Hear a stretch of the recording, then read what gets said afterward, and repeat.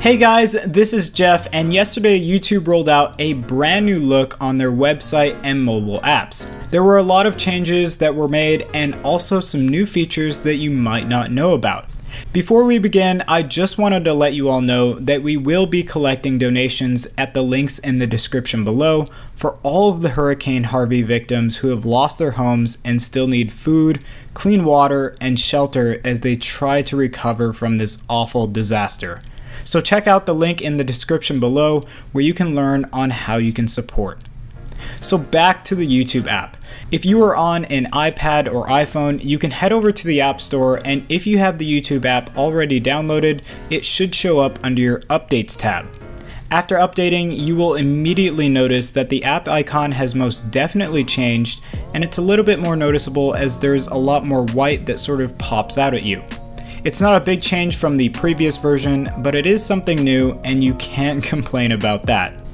There aren't any changes to the Force Touch menu when you perform that action, but I suspect that in the future there might be some additions to that menu like favorite channels or maybe even playlist options.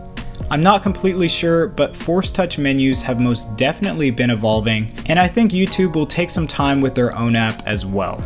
Immediately when you open up the app, you'll see that things have most definitely changed, and it presents with a more modern and sleek UI. Up at the top, you'll notice that there's a new YouTube logo, which is this way across all mobile and desktop devices. This new logo is in a different font, which looks way more modern than the old one, and YouTube also added their own logo, which sort of pops out at you on the left of the text. That wasn't there before, and honestly the logo in the previous version looked a bit boring, so I'm glad for this change. Other than that logo change, functionality wise the YouTube app operates the same. There are some UI changes which I mentioned before, which does change the look of the app, but there aren't too many big changes which totally change the experience of the YouTube app. As you may have experienced, YouTube did change their notifications tab on the bottom in the previous versions of this app.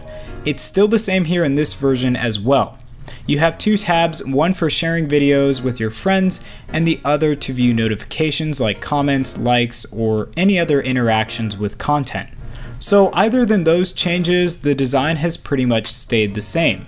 There are, however, some hidden features that you maybe don't know about. They've been around for a while now, but it seems that a lot of people kind of pass over them and don't really pay attention. So I'll go over a couple just to show you guys. When you are watching a video and want to scroll through to a different section, you can now double tap on the left or right sides of the screen to fast forward or rewind for 10 seconds.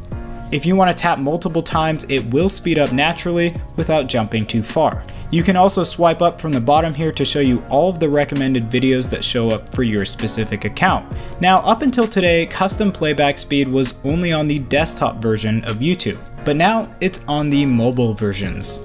So if you wish to change the playback setting, head over to the top right hand corner of the video that you are watching and click on the three dots, and that will open up a menu at the bottom. Click on the playback speed and you can adjust it to how you like. So those are some changes to the new and updated YouTube app.